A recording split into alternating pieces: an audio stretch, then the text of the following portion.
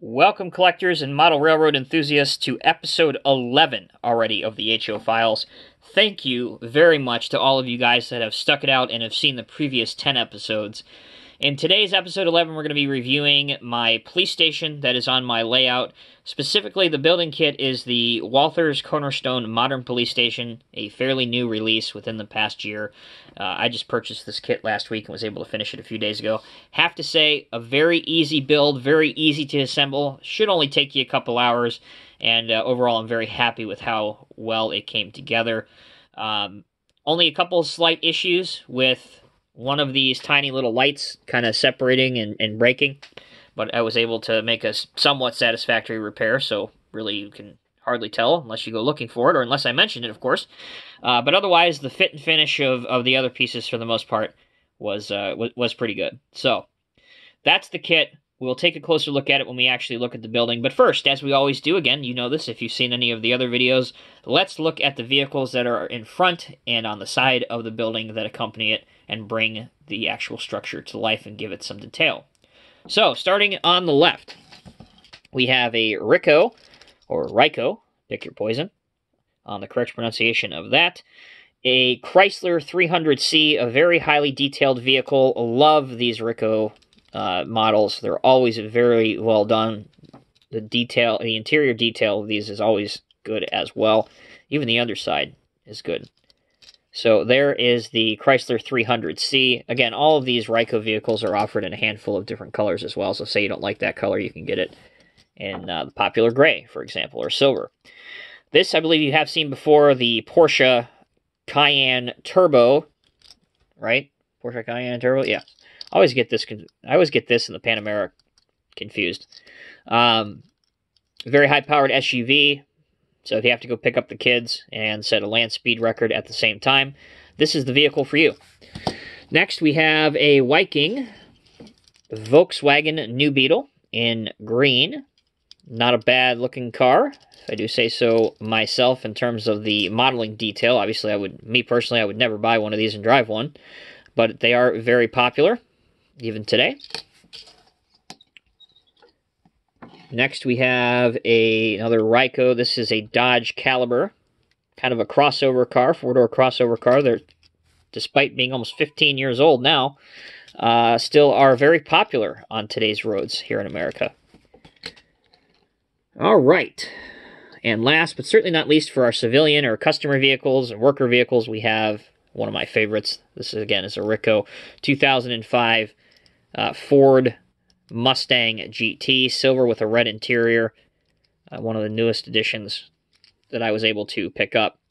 Again, very, very highly detailed car. Very nice model. All right, let's start again over here on the left-hand side with the police vehicles. So I have a fleet of 5 of these, essentially the exact same model. This is the Model Power 2005 Ford Crown Victoria Police Interceptor in NYPD livery. So my layout is not based in New York City. However, I chose the NYPD for my police department theme for my car fleet, basically because there is so much in terms of NYPD vehicles available in HO scale. So if you were going to build an impressive layout, why not go with something that there is an abundance of products available for? At least that was my thought process. So, and also me being from the state of New York, where I spent, my years growing up in, it was a natural fit. So, long story short, that's why I went with New York City for the police cars. But again, my layout is not really intended to be based on a specific city or state, because I have gotten that question a few times on this channel. But there you have it. Also, another Model Power vehicle. This is an NYPD Mercedes Sprinter van. This is the command center van. Also very nicely detailed. By the way, if you ever wonder what the CPR on the side of these NYPD vehicles stands for, it stands for courtesy, respect, or courtesy, professionalism, and respect. All you got to do is read the vehicle, Tom. Jeez. That's been their slogan for quite a long time. So nice little van there. Could be great if you're, needing to get a tactical team on site quickly, too. Load them in the back of this, and you're good to go. This is a River Point Station, F350, I believe. This is a crime scene unit. Obviously not in the same white and blue livery, but what are you going to do? Maybe they picked this up at auction or something. So back in the day, like talking 70s to the early 90s, the NYPD actually had this paint scheme. So now it's white with blue stripes. Before it was blue with white stripes. This is a Bush Chevy Caprice, so why not have, you know, some older vehicles in the fleet? So this is one of them. This is, again, another Model Power 2005 Ford Crown Victoria, but this is a New York State Trooper. So that's the livery for the New York State Trooper. I would like to get one of the, jeez, I forget who makes it. There's a Dodge Charger cop car that's in NYPD livery. I don't own one of those yet. It is on my to-get list. And last but certainly not least, the most unrealistic vehicle. This Matchbox Real Working Rigs SWAT truck. Now, I say it's unrealistic because it's unrealistic. However, it's not out of the realm of possibility that a police department, especially a large police department, wouldn't order a vehicle that looks a whole lot like this. I've actually seen some in my experience in life that look very similar to this. This has a battering ram on the front for breaching barricaded homes to get to barricaded suspects. You also have the front guard on the front that folds out like this, again, based on real-world applications and stuff that's on real SWAT vehicles, as is this device. This isn't a gun. This is a water cannon for crowd dispersion, for riots and other violent activities where large mass gatherings of crowds have appeared. And then this last thing is a large tow winch where you can pull down some of those doors and fences that have the cages around them, again, that have been barricaded because suspects don't want people getting in. So again, not particularly a licensed casting, but very much a vehicle based on a conglomerate of real-world SWAT and tactical vehicles used by many police stations at the state, local, and federal level especially. So why not have one of these with the police station until someone makes a Bearcat, for example, or even a Buffalo. Some of the Buffaloes from the military are now being handed down and used by some larger police agencies, as we see several police agencies becoming more military oriented. But that's a whole nother story. All right, so those are the vehicles. Let's take a look at the building. This is one piece that I did paint. I said I didn't paint anything. I painted this and the gas and the electrical meter on the back of the building. That's all I did. As I said, the building was a Walthers Cornerstone modern police station kit. Retails for about $40, give or take a few dollars either direction.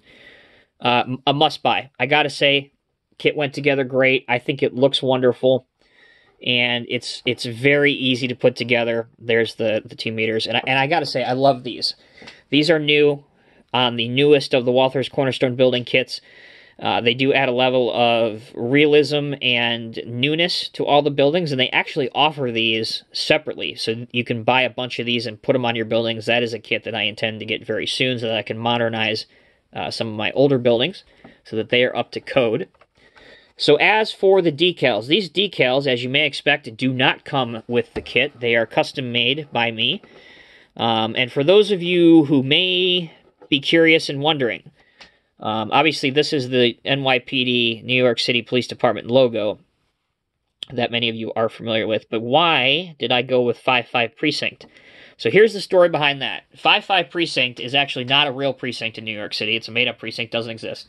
But in the late 90s, early 2000s, there was a show on NBC called Third Watch. And basically, it was about the third shift of the New York City Fire Department, New York City Police Department, and the EMS service, and it was a phenomenally well-done show. It was honestly, it was a little cheesy, but at that time, I was 8, 9, 10 years old, so it was fascinating to me, and it really showcased the heroes of our first responders at that time, and besides emergency in the 70s, it was really the first show of its time in the modern era, and especially when September 11th hit, the show was still running. It was still going, and they actually incorporated that into part of their storyline. But anyway, that's beside the point. the precinct that they all worked in was the fictional 5-5 precinct, and I believe it was based on the corner of MacArthur and Camelot or something like that. So the precinct in there was the 5-5 precinct. So paying homage to that show, which was my childhood show, it was the only night of the week I could stay up past 9:30 because I got to watch that show. That's why I went with the 5-5 precinct. So for any of you guys that watched this from the very beginning, that saw that decal and knew that that was paying homage to the old Third Watch show on NBC, you have scored full points with me, and make sure to leave a comment down below saying that you knew exactly what that was, and let me know. So as always, I'm Tommy with Diecast Emporium. Thank you guys so much for watching part 11, and be sure to stay tuned. We got a lot of great stuff coming up in the coming days and the weeks. So take care, be safe, I'll see you in the next review.